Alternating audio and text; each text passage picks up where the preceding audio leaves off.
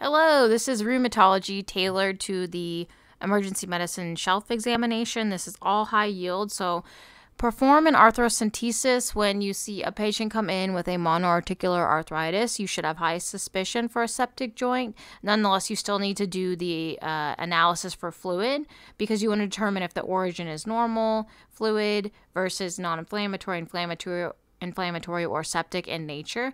The table briefly walks through all those different possibilities. As you can see, inflammatory and septic joint fluids are going to appear cloudy. Inflammatory and septic fluids will have elevated white blood cells and elevated PMNs. Septic joints will often have positive cultures, while inflammatory joint fluid will have multiple crystals present.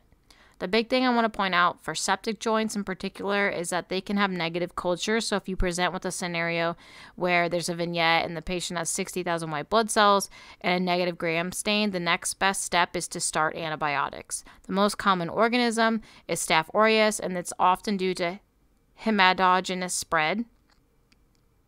There are two inflammatory arthritis presentations you need to be able to distinguish one from the other, and that's gout versus pseudogout. Gout will have monosodium urate crystals, whereas the great toe is the most commonly affected joint, and imaging will often be negative. The treatment is NSAIDs, colchicine, and steroids. Chronic treatment, you can use allopurinol and probenecide.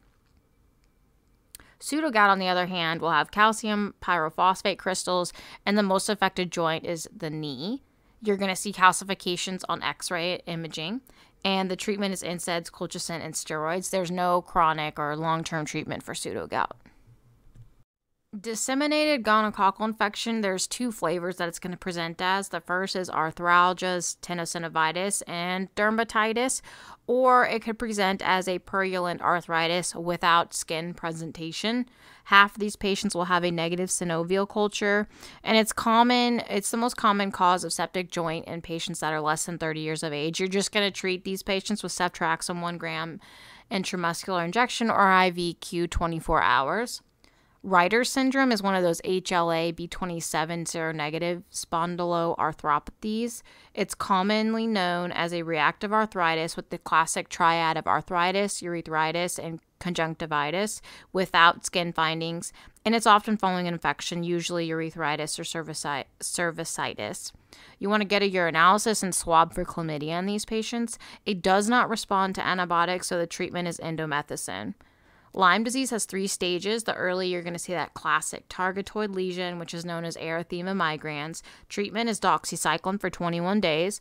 Early disseminated manifestations are going to include things like cardiac AV blocks, for example. Neurological manifestations may appear as meningitis or bilateral facial nerve palsy or monoarticular arthritis. These patients may need IV antibiotics, and late stages occur months to years later in these patients. Lupus is an autoimmune disorder, often affecting women more so than men. I'm not going to list the symptoms because there's so many. Pretty much anything can present as lupus, but you are familiar with that butterfly rash that they describe. It's across the cheeks and nose, and it occurs in half of lupus patients.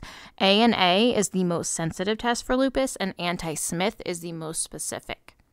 Rheumatoid arthritis is a polyarticular and symmetric arthritis. Patients can be seronegative for rheumatoid factors. Basically, the pharmacological management in these patients is DMARDs. So that's it. That's all for the rheumatoid portion of the ER shelf exam. I hope this was helpful, and let me know in the comments if you have any questions, or I know that I struggled with the word hematogenous earlier, so I'm just going to correct myself for that now. But anyways, thank you all for your time, and I hope this was helpful. Cheers.